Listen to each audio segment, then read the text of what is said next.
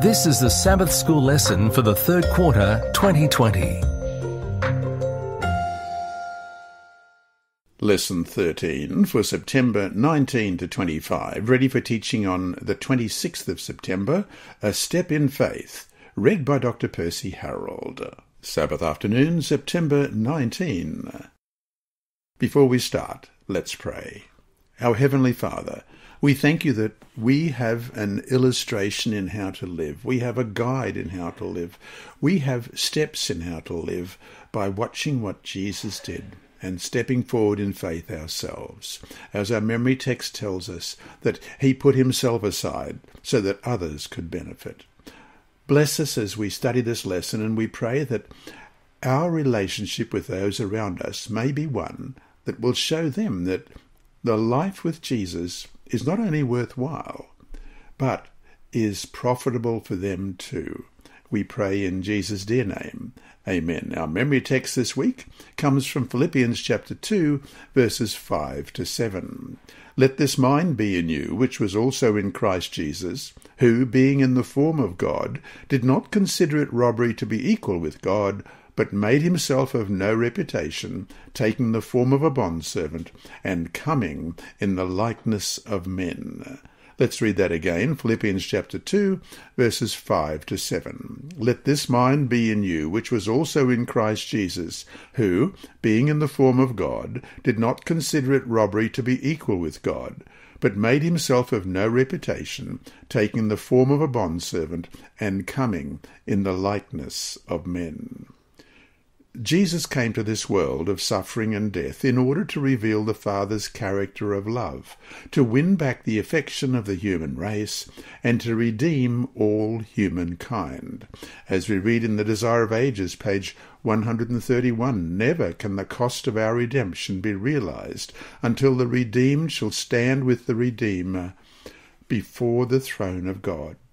There, as the glories of the eternal home burst upon our enraptured senses, we shall remember that Jesus left all this for us, that he not only became an exile from the heavenly courts, but for us took the risk of failure and eternal loss. Then we shall cast our crowns at his feet and raise the song, Worthy is the Lamb that was slain to receive power and riches and wisdom and strength and honour and glory and blessing. End of quote. The sacrifice that Jesus made for our salvation is incalculable. When we respond to his leading, accept his command, and unite with him in reaching lost people for his kingdom, it calls for sacrifice. Although our sacrifices can never in any way compare to his, soul-winning ministry is a leap in faith for us as well. It leads us out of our comfort zones into uncharted waters. At times, our Lord calls us to make sacrifices, but the joys he offers are far greater.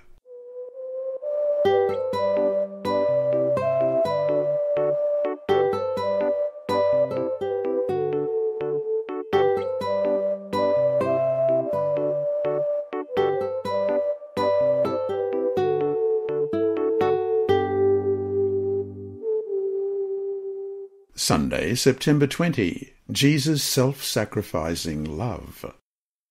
The Apostle Paul encourages us to let or allow or permit the mind of Christ to dwell in us. This leads us to some fascinating questions. What was the mind of Christ like? What governed his thought patterns? What was the essence of his thinking? Question, read Philippians chapter 2, verses 5 to 11. How did these verses reveal the heart of Christ's thinking and the pattern that governed his entire life? Philippians 2, beginning at verse 5.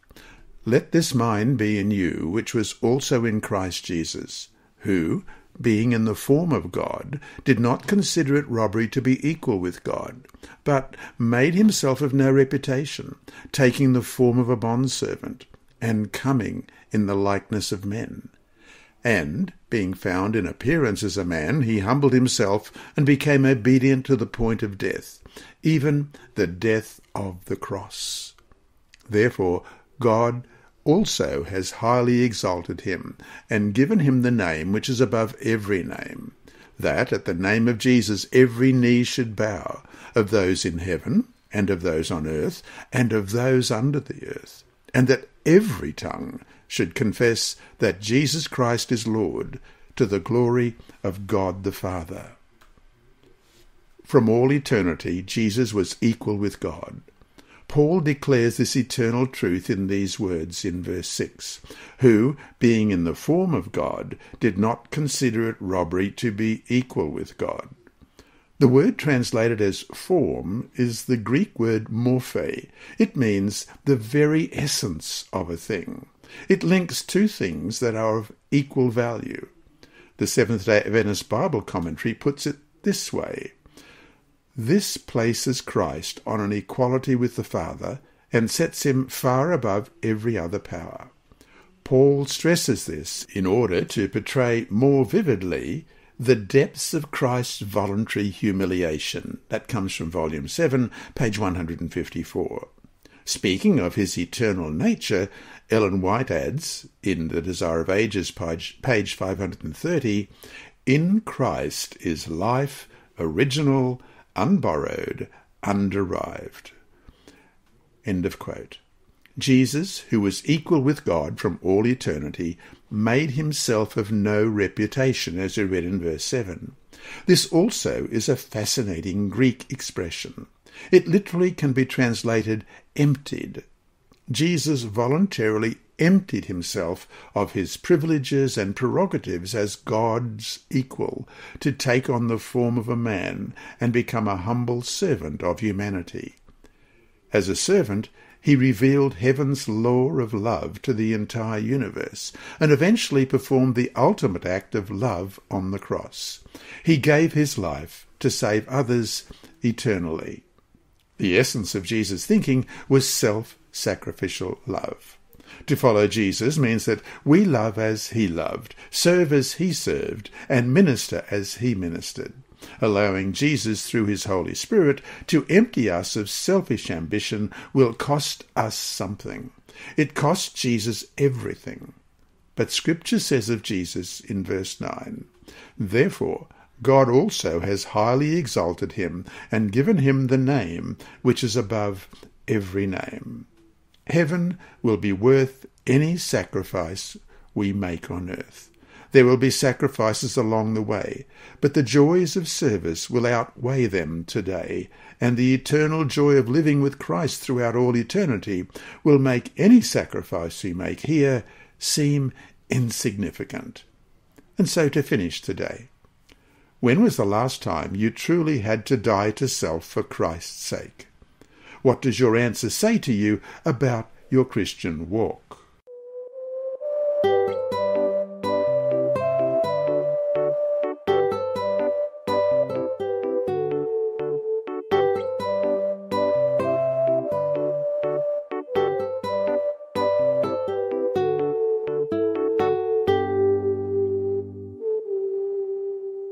Monday, September 21. Commitment's Call.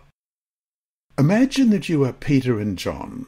The sun has just risen on a beautiful Galilean morning, chasing away the chill of the night air. Your thoughts are on one thing: catching fish, a lot of them. The fishing has been good recently, and you are looking forward to another day of great fishing. Then, in the early morning light, you see him approaching, Jesus of Nazareth. Little do you know that in a few moments your whole life will change. You will never be the same again. Question, read Matthew chapter 4, verses 18 to 20. Why do you think Peter and John were willing to make such a radical commitment to follow Christ? What indicates that Jesus was calling them to a higher purpose than catching fish? Matthew 4, beginning at verse 18, "And Jesus, walking by the Sea of Galilee, saw two brothers, Simon, called Peter, and Andrew his brother, casting a net into the sea, for they were fishermen. Then he said to them, 'Follow me, and I will make you fishers of men.' They immediately left their nets and followed him." From the Gospel of John, we learn that these men already knew something about Jesus for more than a year, yet had not made a full commitment to him. Still, there must have been a divine demeanour about Christ, something about his appearance, words, and actions that indicated to these Galilean fishermen that he was inviting them to a divine calling. The reason they left their boats, occupation, and familiar surroundings to follow him was that they sensed the call to a higher purpose. These ordinary fishermen recognized that they were called for an extraordinary purpose. In the same way, God may not be calling you to leave your profession today, but he is calling you to an extraordinary purpose, to share his love and to witness of his truth for the glory of his name. Question. Consider the call of Matthew, the tax collector, in Matthew 9, verse 9. What do you see in this passage that is quite remarkable? Matthew 9, verse 9. As Jesus passed on from there, he saw a man named Matthew sitting at the tax office, and he said to him, "Follow me." So he arose and followed him. Tax collectors in the Roman world were often extortionists who used their official power to oppress the common people. They were some of the most hated and despised characters in all of Israel. Christ's invitation, "Follow me," presupposes that Matthew had heard of Jesus and in his heart had a longing to follow him. When the invitation came, he was ready. He was amazed that Christ would accept him and invite him to be one of his disciples. Deep within all our hearts, there is a longing for something more in life. We, too, want to live for something worthwhile, for a grander, nobler purpose. Hence, Christ calls us, like Matthew, to follow him. And so to finish today, think about what people have had to give up to follow Jesus. Why, in the end, will it always be worth it?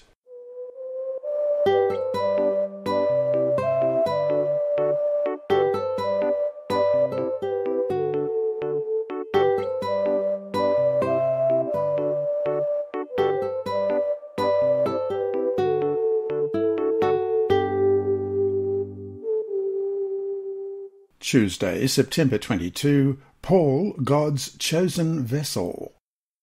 When Paul accepted Christ, his whole life was radically changed. Christ gave him an entirely new future. He led him out of his comfort zone to experiences he could hardly have imagined. Through the Holy Spirit's guidance, the Apostle Paul proclaimed the Word of God to thousands throughout the Mediterranean world. His witness changed the history of Christianity and the world. Question. Read Acts 9, verses 3 to 6 and 10 to 20. How do these verses reveal that Jesus had a divine purpose for Paul's life? Acts 9, beginning at verse 3. As he journeyed, he came near Damascus, and suddenly a light shone around him from heaven. Then he fell to the ground and heard a voice saying to him, "Saul, Saul, why are you persecuting me?" And he said, "Who are you, Lord?" Then the Lord said, "I am Jesus, whom you are persecuting. It is hard for you to kick against the goads." So he, trembling and astonished, said, "Lord, what do you want me to do?" Then the Lord said to him, "Arise and go into the city, and you will be told what you must do." And then verse 10 onwards. Now there was a certain disciple at Damascus named Ananias, and to him the Lord said in a vision, "Ananias." And he said, "Here I am, Lord." So the Lord said to him, "Arise and go to the street called Straight, and inquire at the house of Judas for one called Saul of Tarsus. For behold, he is praying. And in a vision he has seen a man named Ananias coming in and putting his hand on him, so that he might receive his sight." Then Ananias answered, "Lord, I have heard from many about this man, how much harm he has done to your saints in Jerusalem. And he has authority from the priests, the chief priests, to bind all who call on your name." But the Lord said to him, "Go, for he is a chosen vessel of mine to bear my name before Gentiles, kings, and the children of Israel. For I will show him how many things he must suffer for my name's sake." And Ananias went his way, and entered the house, and laying his hands on him, he said, Brother Saul, the Lord Jesus, who appeared to you on the road as you came, has sent me, that you might receive your sight, and be filled with the Holy Spirit. Immediately there fell from his eyes something like scales, and he received his sight at once, and he arose and was baptized. So when he had received food, he was strengthened. Then Saul spent some days with the disciples at Damascus. Immediately he preached the Christ in the synagogues, that he is the Son of God. Jesus often chooses the most unlikely candidates to bear witness to his name. Think of the demoniacs, the Samaritan woman, a prostitute, a tax collector, Galilean fisherman, and now a fierce persecutor of Christianity. These were all changed by grace, and then sent forth with joy in their hearts to tell the story of what Christ had done in their lives. Each never tired of telling the story. What Christ had done for them was so marvellous that they had to share it. They could not be silent. Question: compare Acts 28, verses 28 to 31, and 2 Timothy chapter 4, verses 5 to 8. What indications do we have in these verses that Paul never wavered from his commitment to give his entire life to Christ in soul-winning ministry? Acts 28, beginning at verse 28. Therefore let it be known to you that the salvation of God has been sent to the Gentiles, and they will hear it. And when he had said these words, the Jews departed and had a great dispute among themselves. Then Paul dwelt 2 whole years in his own rented house, and received all who came to him, preaching the kingdom of God, and teaching the things which concern the Lord Jesus Christ, with all confidence, no one forbidding him. And 2 Timothy chapter 4, beginning at verse 5. But you be watchful in all things, endure afflictions, do the work of an evangelist, fulfill your ministry. For I am already being poured out as a drink offering, and the time of my departure is at hand. I have fought the good fight, I have finished the race, I have kept the faith. Finally there is laid up for me the crown of righteousness, which the Lord, the righteous judge, will give to me on that day, and not to me only, but also to all who have loved his appearing. At the end of his life, while under house arrest in Rome, Paul affirmed that the salvation of God has been sent to the Gentiles, and they will hear it. The record says that he received all who visited him and preached the word to them, as we read in Acts 28, verses 30 and 31. At the end of his life, he urged Timothy to do the work of an evangelist, and Paul could say to himself, I have fought the good fight, I have finished the race, I have kept the faith. 2 Timothy 4, verse 7. Although our call may not be as dramatic as Paul's, God is calling each one of us to participate with him in his work of changing the world. It is obvious that despite all the hardship he has faced over the years, see 2 Corinthians 11, 25 to 30, Paul stayed faithful to his calling in the Lord. And 2 Corinthians 11, beginning at verse 25. 3 times I was beaten with rods, once I was stoned, 3 times I was shipwrecked, a night and a day I have spent in the deep. In journeys often, in perils of waters, in perils of robbers, in perils of my own countrymen, in perils of the Gentiles, in perils in the city, in perils in the wilderness, in perils in the sea, in perils among false brethren. In weariness and toil, in sleeplessness often, in hunger and thirst, in fastings often, in cold and nakedness. Besides the other things, what comes upon me daily? My deep concern for all the churches. Who is weak, and I am not weak? Who is made to stumble, and I do not burn with indignation? If I must boast, I will boast in the things which concern my infirmity. The story of how this former persecutor of the followers of Jesus became the most influential and consequential advocate of the Christian faith, with the exception of Jesus, remains a powerful testimony to what the Lord can do through someone who dedicates his or her life to the work of the Lord. And so to finish today, what has God called you to do, and are you doing it?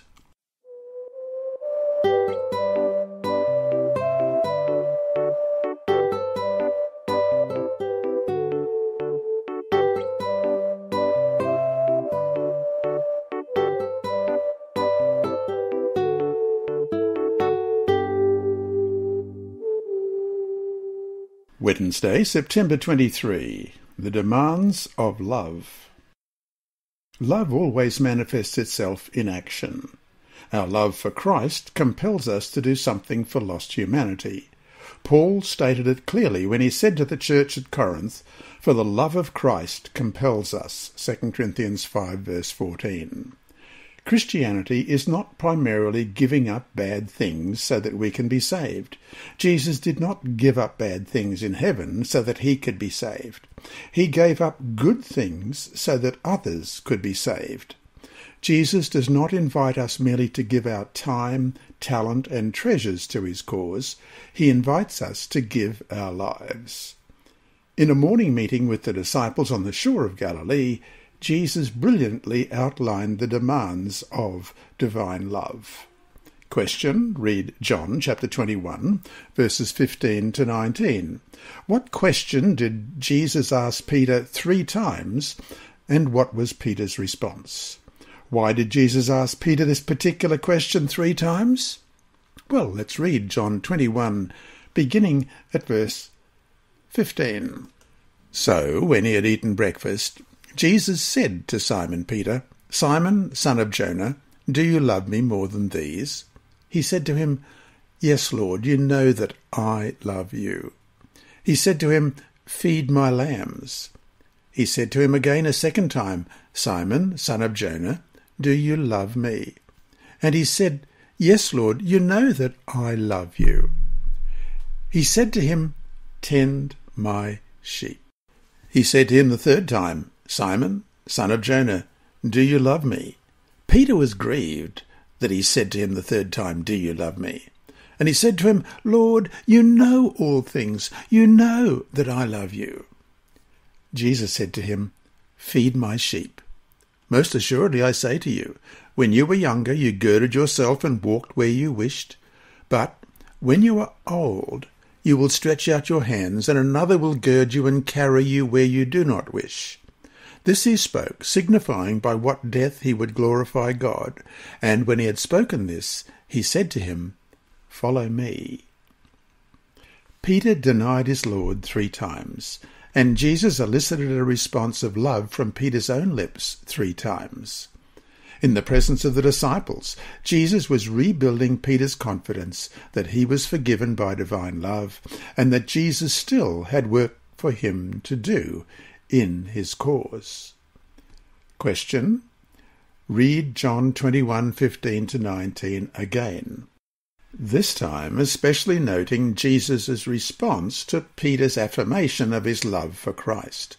What did Jesus tell him to do in response? John 21, beginning at verse 15. So, when they had eaten breakfast, Jesus said to Simon Peter, "Simon, son of Jonah, do you love me more than these?" He said to him, "Yes, Lord, you know that I love you." He said to him, "Feed my lambs." He said to him again a second time, "Simon, son of Jonah, do you love me?" He said to him, "Yes, Lord, you know that I love you." He said to him, "Tend my sheep." He said to him the third time, "Simon, son of Jonah, do you love me?" Peter was grieved because he said to him the third time, "Do you love me?" And he said to him, "Lord, you know all things. You know that I love you." Jesus said to him, "Feed my sheep. Most assuredly I say to you, when you were younger, you girded yourself and walked where you wished. But when you are old, you will stretch out your hands, and another will gird you and carry you where you do not wish." Then he spoke, signifying by what death he would glorify God. And when he had spoken this, he said to him, "Follow me." Divine love is active, not passive. Genuine love is more than a warm feeling, more than a nice idea. It involves commitment. Love compels us to act. It leads us to reach out to a lost world of God's children in desperate need. When Jesus said to Peter, "Feed my lambs," it was both a command and a comforting reassurance. The Master called for a response to love, and he also encouraged Peter that he still had a work for him to do, even despite Peter's truly shameful action when Jesus had been arrested. Peter not only denied knowing Jesus, exactly as Christ had told him that he would, but Peter also denied it with curses as well. The point? You may have desperately failed your Lord. You may have denied him by your actions more than once. The good news is that grace is still available, and God is not done with you yet. There is still a place in his work for you, if you are willing. And so to finish today, like Peter, have you ever denied the Lord? If so, what does the story not only of Peter's denial, but also of Christ's words to Peter here, say to you?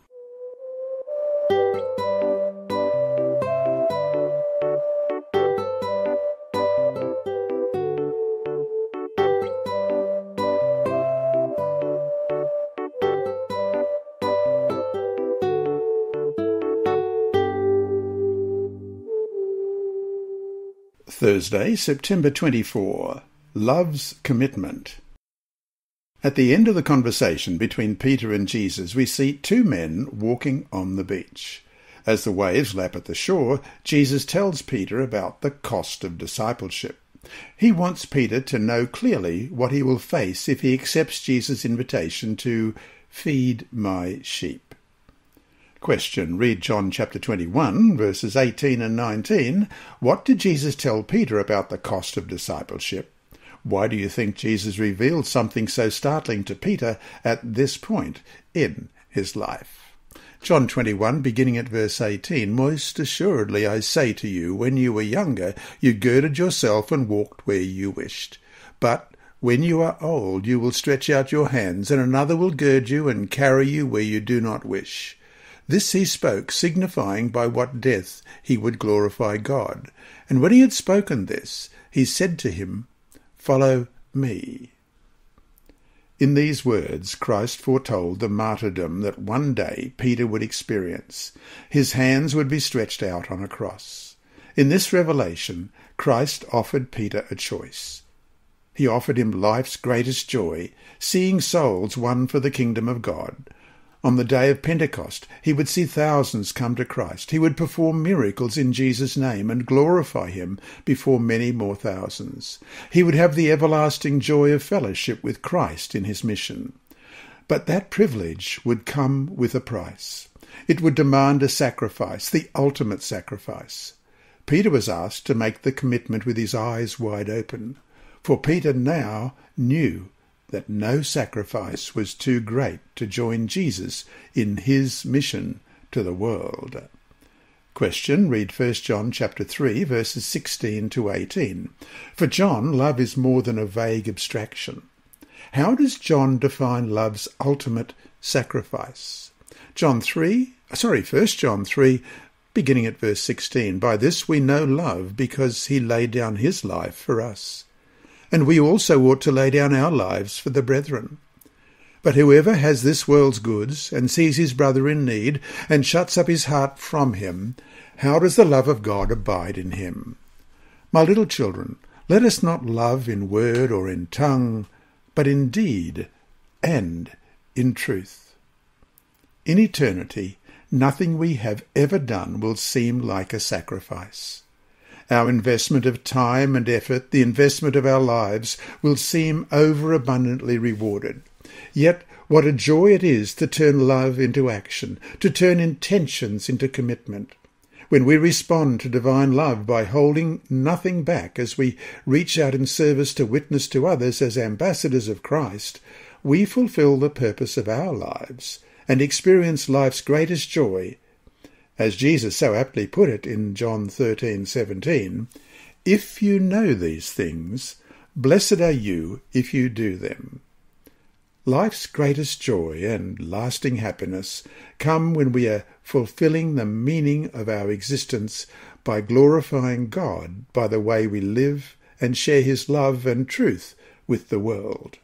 And so to finish the day, it's hard to grasp the idea of eternity when all we know is a tiny bit of time.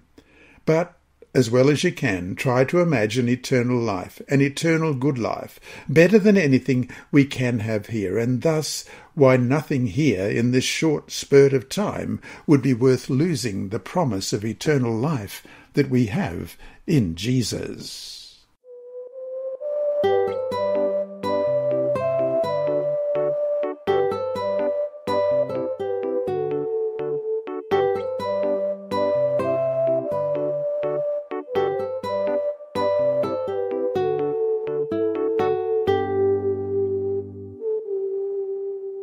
Friday, September 25. From Testimonies for the Church, Volume 9, page 116 and 117, we have this comment. Those who have the spiritual oversight of the Church should devise ways and means by which an opportunity may be given to every member of the Church to act some part in God's work. Too often in the past, this has not been done. Plans have not been clearly laid and fully carried out, whereby the talents of all might be employed in active service. There are but few who realise how much has been lost because of this.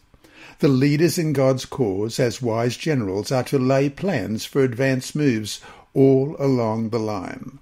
In their planning, they are to give special study to the work that can be done by the laity for their friends and neighbours. The work of God in this earth can never be finished until the men and women comprising our church membership rally to the work and unite their efforts with those of ministers and church officers. The salvation of sinners requires earnest personal labour. We are to bear to them the word of life, not to wait for them to come to us. Oh, that I could speak words to men and women that would arouse them to diligent action. The moments now granted to us are few. We are standing upon the very borders of the eternal world. We have no time to lose. Every moment is golden, and altogether too precious to be devoted merely to self-serving. Who will seek God earnestly and from him draw strength and grace to be his faithful workers in the missionary field? In every church there is talent which, with the right hand of labour, might be developed to become a great help in this work. That which is needed now for the upbuilding of our churches is the nice work of wise labourers to discern and develop talent in the church, talent that can be educated for the Master's use." End of quote. And that brings us to our 4 discussion questions for this week. 1. What is the main thought of the Ellen G. White quote above? What impact can it have on your personal witnessing and your church's outreach? 2. How is genuine love always manifested? What are the counterfeit forms of love that have little to do with genuine love? 3. In class, talk about the sacrifices that people have made for the Lord, including the loss of life. What can you learn from these stories? 4. Think about your answer to the question at the end of Sunday study, about what you have sacrificed for Christ. What, in fact, have you sacrificed? Why did you do it? Was it worth it? How could you explain to someone who is not a Christian what you did and why you did it?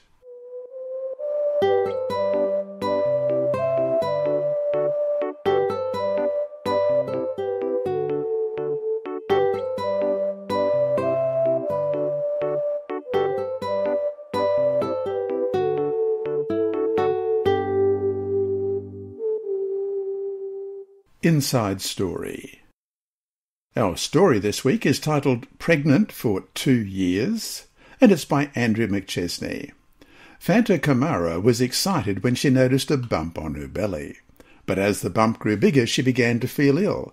She felt so terrible that she went to the hospital in Conakry, Guinea. A physician examined her belly. "You aren't pregnant," he said. Fanta didn't believe the physician. She asked a relative who was a nurse to take a look. "You are pregnant," the relative said. "There is a baby in your belly." Fanta beamed with joy. But she still felt ill, and the relative wasn't sure how to help. She went to another hospital. "You aren't pregnant," the physician said. Fanta visited a third hospital. "You are pregnant," the physician said, but he didn't know how to help. As the weeks passed, Fanta's health worsened. She could barely walk. 5 months after Fanta noticed the bump on her belly, a stranger appeared in her bedroom. He had the feet and legs of a man, but the chest and face of a leopard. She was scared. "You will not have this child in your belly," the stranger said, and turning, seemed to walk out through the bedroom wall. The next night, the stranger again appeared in the bedroom. "You will not have that child in your belly," he said. Every night he visited Fanta. A year passed, 2 years. As the 3rd year started, Fanta was still pregnant and miserable. Then she remembered Tranquil Fascinadomo. She had ignored him because he was the only Christian in their neighbourhood, but now she was desperate. After hearing her story, Tranquil, a global mission pioneer, prayed and fasted for 3 days, asking God for wisdom. Then he went to Fanta and opened his Bible, read Ephesians 6:12, "For we do not wrestle against flesh and blood, but against principalities, against powers, against the rulers of the darkness of this age, against spiritual hosts of wickedness in the heavenly places." He spoke to unseen spiritual hosts in the house. "All evil spirits who do not confess the name of Jesus Christ, leave immediately in the name of Jesus Christ," he said. Turning to Fanta, he said, "If you see that evil spirit again, just command it to leave in the name of Jesus." That night, Fanta was lying in bed when the evil spirit appeared. Before he could speak, she said, "Leave in the name of Jesus Christ." The evil spirit immediately disappeared in a cloud of smoke, never to return. 3 days later, Fanta gave birth to a healthy baby girl. "I believe in Jesus now," Fanta said. And there's a photo of Fanta here with her baby. Thank you for your 13th Sabbath offering that will help people in Guinea and elsewhere in the West Central Africa Division learn about Jesus. This lesson was read by Dr. Percy Harrold for Christian Services for the Blind and Hearing Impaired, Christian Record Services for the Blind, the Sabbath School Department, and Hope Channel. You can also listen on the official Sabbath School 4 app and the Apple iTunes app, Sabbath School with Percy Harrold. Remember, God is always faithful.